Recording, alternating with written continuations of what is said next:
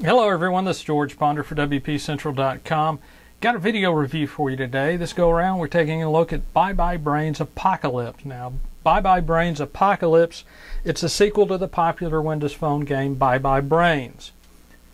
It adds some features, refines some things, and overall makes Bye Bye Brains a fun game, or a more enjoyable game to play. Main menu is laid out simple. You've got options to play the game, access your game settings or options, sound effects, brightness and camera angle, gone are the zoom and music option. You've got a new feature called the item store, and this is where you use your money that you earn by killing the zombies to upgrade your weapons as well as your character's weapons.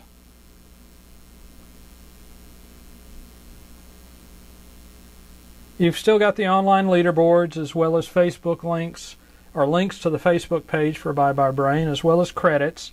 You don't have a help section, which is a little bit disappointing. Not a deal breaker, because you get pop-up windows throughout the game to give you an idea of what you need to be doing. Play the game. Wrong button. Get into play the game. If you continue a game, this is where you get that option now. Original version, you had to continue game on the main menu. Now it's a secondary window.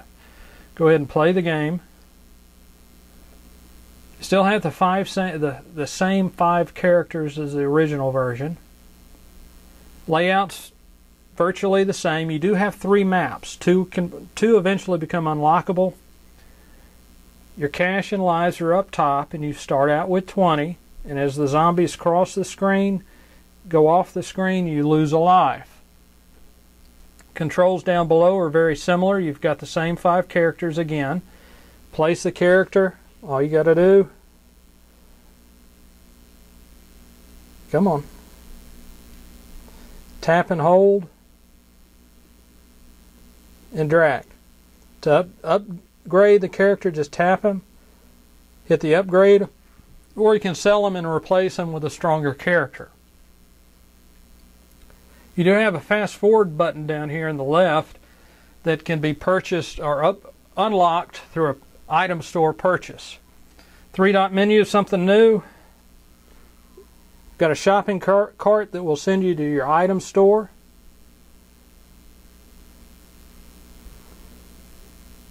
As well as your settings menu.